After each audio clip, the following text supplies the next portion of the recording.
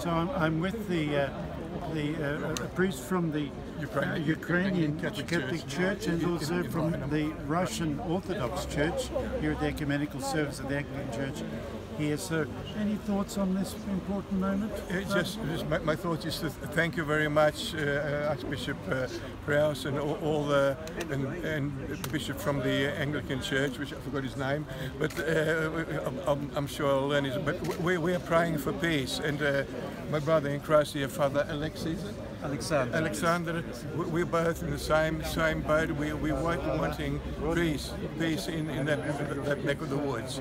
So we'll always be praying for that. Father Alexis from the Russian Orthodox Church, any words? I think Father Vladimir has said it all. We pray for peace, and that is a sign of our spiritual unity.